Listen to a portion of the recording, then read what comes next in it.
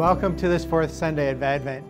Christmas is near. The birth of Jesus is coming very soon. In our readings today, we hear about how King David is beginning to make plans, make preparations for the building of a temple, a building of a house of God that he believes could give glory to God. There's just one little problem with that, is this is David's plan and not God's plan. And soon after he makes these plans, Nathan the prophet comes and encourages him to stop, revealing that no, God has a better plan in store. And isn't that the case so often in our own lives? That we make plans, and maybe you've been making plans for Christmas. Maybe they've changed a few times. Maybe you're anticipating what that Christmas day will look like. The gospel today gives us an example of how we can receive God's plan in our life. Mary, this young woman, was open to receiving the message of the angel Gabriel. And even though she didn't fully understand it at first, she even questioned, how can this be? Which I don't believe was a question out of doubt or out of fear, but rather one truly trying to understand God's plan in her life. Why? So that she could give her full assent to that plan. That she could say yes with all that she has. And that's what we hear at the end of the gospel. May it be done to me according to your word. How do you listen to the plan of God in your life?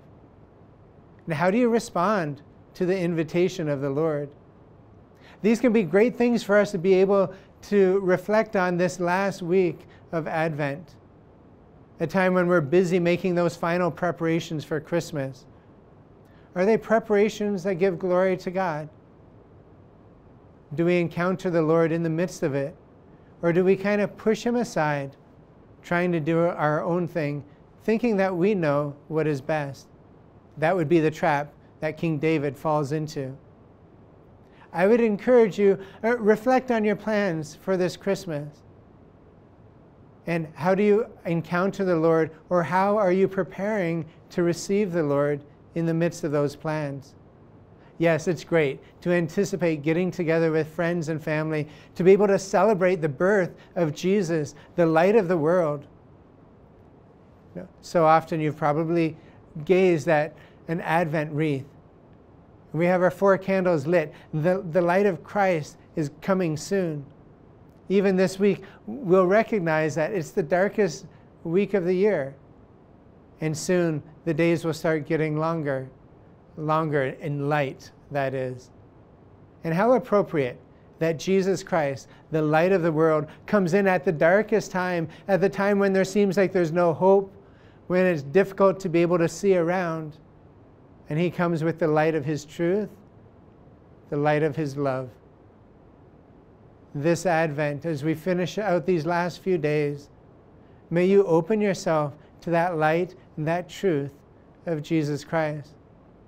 If we do so, yielding to God's plan in our lives, then I believe we truly will have much to celebrate in a few days when we welcome Jesus, the light of the world, into our lives. God's plans are always so much better than our plans.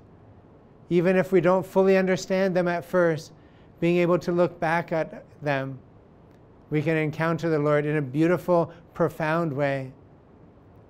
And it causes our hearts to rejoice. My encouragement to you over these last few days is continue to keep up with the gospel readings of Mass. They too begin to unfold the plan that God has for salvation and how we too can participate in that salvation. May you have a very blessed, holy, fruitful Advent and a Christmas filled with much rejoicing at the light of Christ.